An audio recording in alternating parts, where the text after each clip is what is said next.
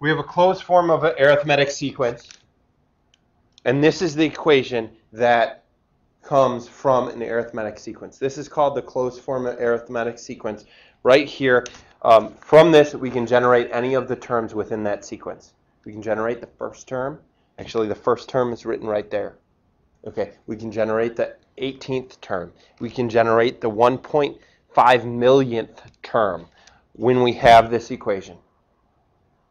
Okay, from that equation, that closed form, that a sub n, we said what that was before, that is the nth, that is the value of the nth term. That one's the value of the nth term. A sub 1, you guys remember what that is?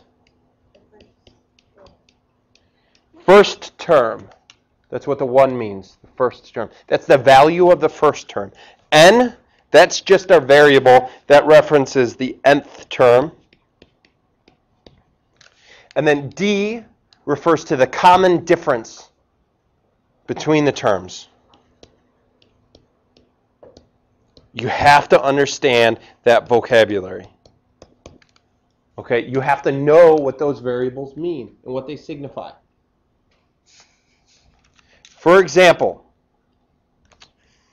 when I'm asking you to find the 12th term, there's two ways to do this problem. One way, you can keep adding the common difference each time until you get to the 12th term, and then you write what that is. However, if I ask you for the 1 millionth term, you are not going to be able to do that. You're not going to be able to repeat that. Okay, 1 million times. Okay, there is a shortcut kind of around it with adding, but it gets much more difficult when you're talking about geometric. Okay, for the sake of argument, I'm going to leave these questions as saying the 12th term. However, I could change it to be the 1.5 millionth term, which kind of forces my hand in you using this equation. But I don't want to do that because that's kind of foolish to write 1.5 millionth and then you typing in 1.5 million in there, okay? Or you calculating it with 1.5 million. That's just plain old silly. So I'm going to leave it at 12 if we can all just decide on the fact that, yes, I'm going to use the equation when the question is asked like this. When it's not just what's the 5th term or the 7th term. Understandably, if you did the 5th or the 6th or the 7th term, if I was asking for those, understandably, why don't you just add it? Makes sense. Easier.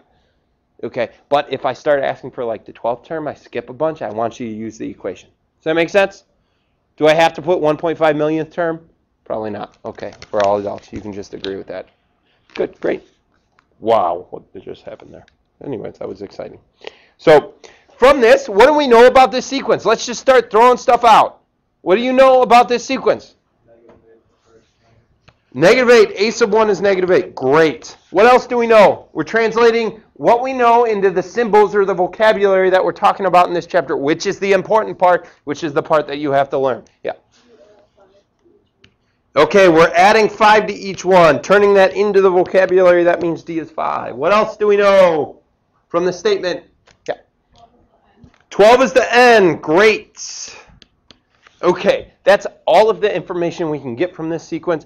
But now what we need to do is we need to turn around and deal with other information we have. We have one more piece of information that we can get from this sequence that's written, as it's written.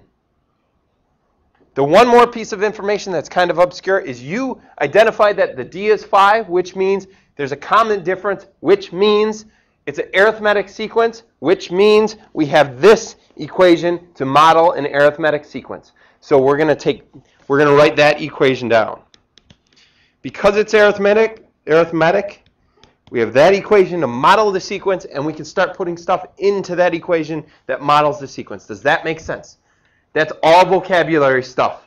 That's all understanding what the words mean, the notations mean. Again, we're furthering the notation conversation. N is 12. So in this closed form of the arithmetic sequence, N is 12. So put N in there as 12. So we start doing this. So it's A sub 12 equals, okay, we got N is 12. Fantastic. A sub 1 is 8. So put that in there. In its spot.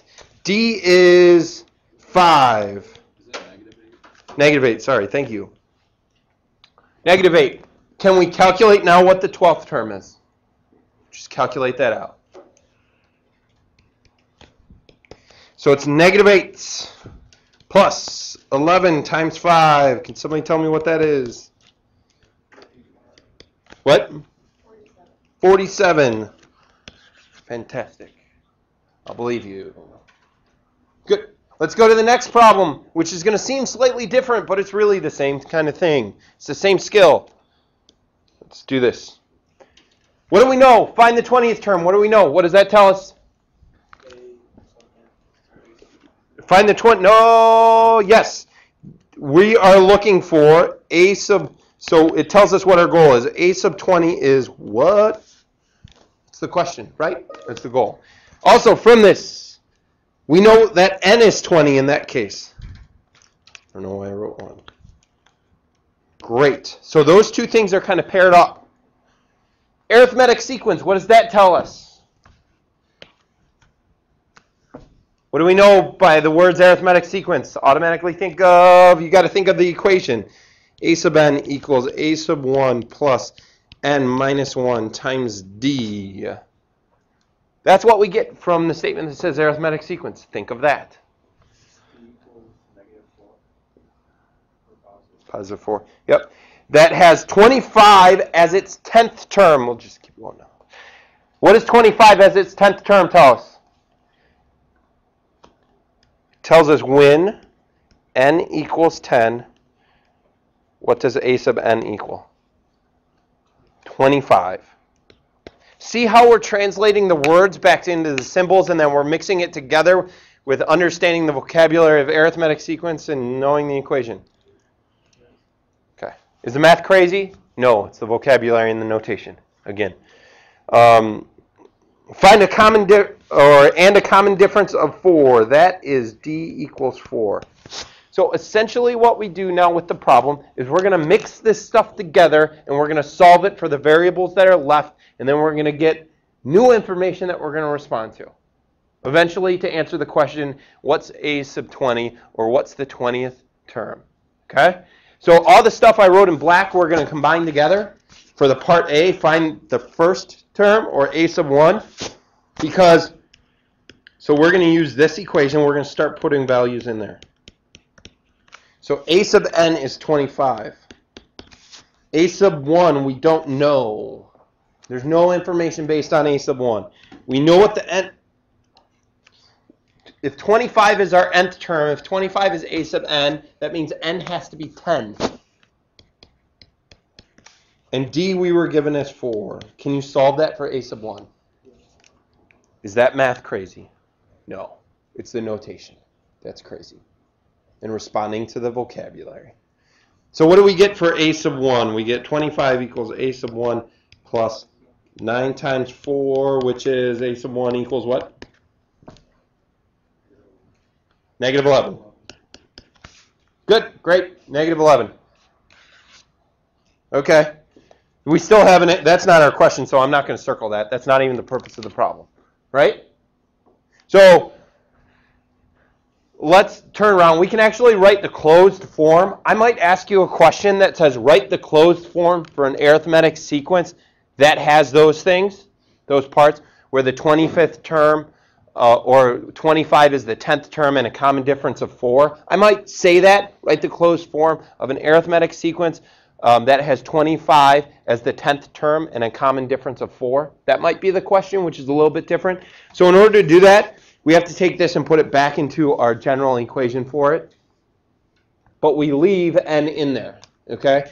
So we're going to leave a sub n equals negative 11 plus n minus 1 times d, which is 4. Now, don't you leave it like that, because we don't ever leave things not simplified, okay? Unless I specifically tell you. So we need to simplify this guy out.